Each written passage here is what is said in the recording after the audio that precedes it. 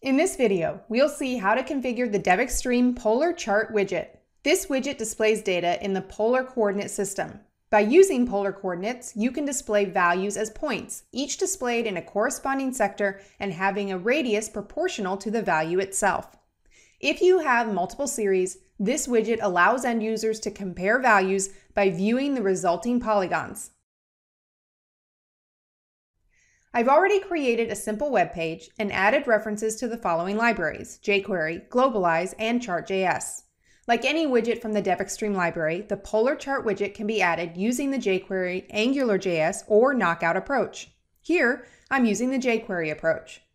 First, we need to set a data source for the Polar Chart. I've prepared an array of objects defining a wind rose in Madrid in October 2014. Let's assign it to the chart's data source configuration option. Now, let's define a series. I set the direction data source field as a field that provides arguments for the series, and the day and night fields as the fields that provide values for the day and night series.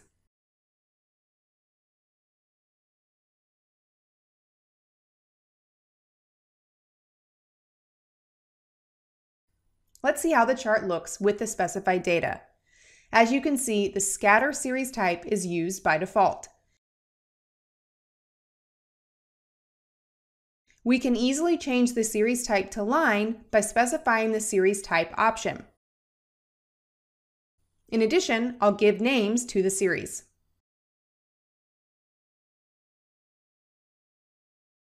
And let's see the result.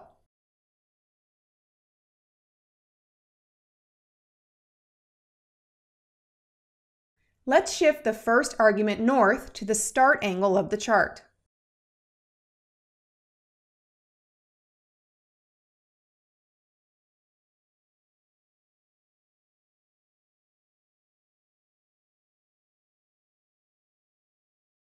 As you can see, north is located directly to the north now.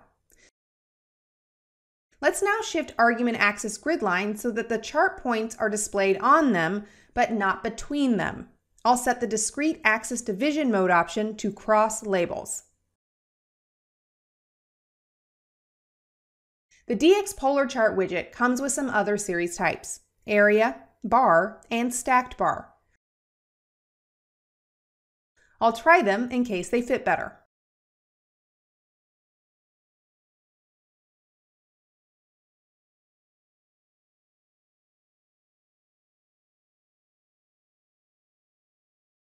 Let's set back the line series type.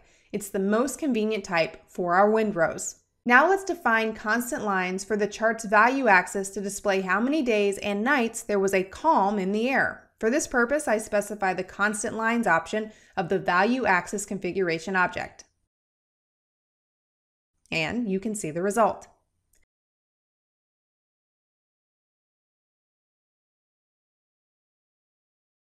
Finally, let's set the chart title. I'll use the title option to do this.